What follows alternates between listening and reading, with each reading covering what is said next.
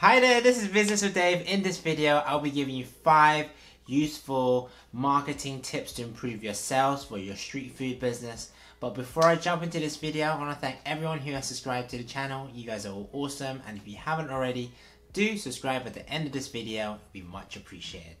But yeah, let's jump straight into this video. So number 1, you want to have a good old go at the social media marketing push. So this is where you want to be posting more photos, having great captions, inviting people in to leave comments, creating reels, creating videos. It's a whole different workload in this in itself. It's like a whole full-time job. But when you think about the potential reach for new customers and branching out, social media is such a great way. It's a free way in order to reach as many people as possible because it connects with so many different people in so many different places. You could also have ads, paid ads as well, so that could reach out to more people. So then hopefully you could build up already a good customer base already and a product range and good profile, and then you could reach out to more customers. But social media push, that's always a good way in order to get more customers, more newer customers to know what your business is all about. So do give that some consideration and just use some of the free stuff, which is posting more photos, creating videos for your Instagram or your YouTube or Facebook or Twitter. The second is to offer deals. So this is like offers and just giving customers more reasons to come to your business and give your business a try, or those who are already existing customers to try something new. So this could be limited edition products or like items or just toppings and stuff, depending on what you're selling in terms of your food offering. But being able to incentivize customers and giving a good deal out and reaching out to newer customers who maybe have never considered giving you a try but probably will because you have this great offer on show. That's what it's all about, really. So if you could maybe give a free gift or have free samples or deals where it's like 2 for 1 or 2 for half price, and it really depends on what food you're doing because there's so many things you can offer to customers and offer that with value, but it's low cost for you, but it gives so much value to your customers.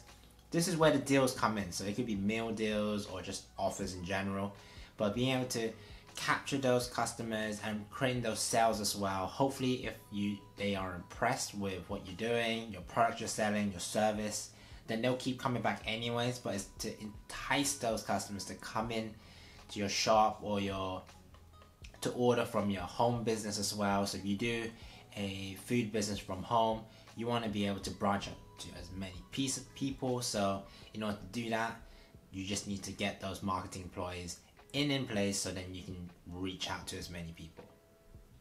The third thing is to have a loyalty scheme. So this is really old, love this kind of method because it encourages repeat business. And I think if you have those cards, you print out your own cards and have stamps or have points as well. Lots of people have digital loyalty cards as well, which is okay, but I prefer to have the paper one just so that people can put it in their wallets. They know, they have your contact details and they know what you're all about, and they just think, oh, I remember these guys. And it's a physical thing. When you have a digital, sometimes you could lose it if there's an update or a download or change your phone. It's not as stable. But again, this is about encouraging repeat business and encouraging existing customers to keep coming back in order to get free stuff along the way. So it could be 4 stamps to get like a free starter, 8 stamps to get a free meal, or just like 4 free stamps for a free drink and like 8 stamps for a free starter and 12 stamps for a free meal. Anything like that, just in order to offer an incentive really to already satisfy customers, happy customers, and hopefully they could also benefit from discounts or just like free food. No one will ever disagree that they don't love free food. So do encourage people to be coming in, getting stamps, and giving them that sense of achievement and reward once they get to it. You'd be like, congratulations, thank you so much for all the support. Because every time a customer completes a card, if it's like 12 stamps, it means that they came 12 times to your business. A lot of the times people don't come once or twice to a single business anyways. They just rotate to many businesses, trying lots of different places. But for them to keep coming back and to be here 12 times, they deserve an award. So that's where the loyalty scheme comes into place, and something that you should definitely consider, because retaining customers is a lot cheaper than finding new customers. And I think it's best if you could retain your existing customers, and then they're happy, that could expand to more customers as they tell more people about you. So do keep that in mind. A good loyalty scheme is good because it just incentivizes people to come more often and not to come to you, because you get more benefits from someone else.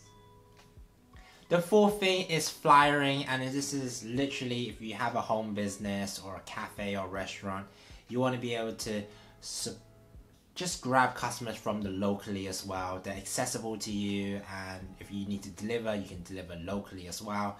But flyering, just making sure that people know who you are, what you sell, what your brand is all about, whether you sell ethically sourced food or mum's home cooking or homemade stuff, just stuff like that that people won't otherwise know if you don't already let them know. So do go about getting your word out, having flyers, having your menu on it, or having a special deal as well. These are all great things in order to get people excited, be like, oh, there's a new kind of like homemade bakery stuff, or there's skincare cream, stuff like that, and it's all been made locally. People love supporting local businesses, so do fly around either to local residents or local businesses as well. People love that community support as well. So do fly around. You really never know where your next customers will come from. So the more reach you have, especially locally, that is always really good, because it just saves so much time sending it through post to different parts of the country or to different countries where you could sell most of it locally as well. Locally sourced, locally produced, homemade. These are all good USPs that you could be playing on. So do pay attention to flyering to local areas. And my fifth and final point is to create those raving fans. And this is probably the most cost effective. There's literally no cost involved in this. And for those who don't know, raving fans are customers who are so happy with your service, your products, that they tell their friends and family about you. And it's that whole positive word of mouth. It's free. Is people encouraging and people recommending you to other people. And I think that's the best kind of advertising, because ultimately it's free for you, and people are doing it out of the kindness of their hearts to recommend their friends and family, because they know that what you're doing is really good and making such a good impact that they want to tell their friends and family, and that overall is just so positive. And ultimately you don't want to be nagging people, encouraging people to be like, yes, tell your friends and family. If they could just do it themselves, that's golden. You don't need to do anything. You don't need to put in marketing money. You don't need to encourage people to give you reviews, because people are already doing it themselves. They want to support a good business, and if you get to know your customers as well, you build that rapport, that relationship, that's all important into generating that repeat customer base, repeat business, and people who are satisfied with the stuff they get, they're just going to encourage it to their friends and family anyway. So it's just a given. It's just human nature. So if you can do well in that sense, good quality food, good quality service, and just getting to know your customers and building that customer loyalty, these are all the things that will snowball into a wider range of customers who are from different parts of maybe the country coming in, visiting you, and just supporting you as well. So creating those raving fans are so important. You don't need to force it. Just do what you do really well, and it just happens, really. Because ultimately, if you don't do well, they're not going to talk about you. They probably won't even come back again. So if they keep coming back, you're doing something right. If customers are saying, yes, my neighbors recommended you guys and I thought I'd give you a try, then it means that it's working. Or I've tried this place a couple of times and you guys do the best soups, the best sandwiches, and that's positive feedback. You're clearly doing something right. So do pay attention to that. Do focus on creating those raving fans and just doing what you're doing really well, and the customers will come anyway. So do focus on your attention on that, because a lot of the time, a lot of the points above, you need money. This last point, you don't really need money.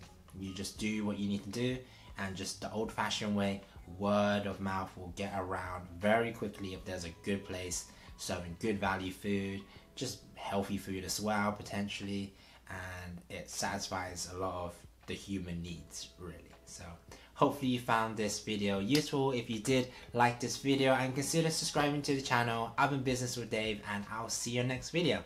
Take care.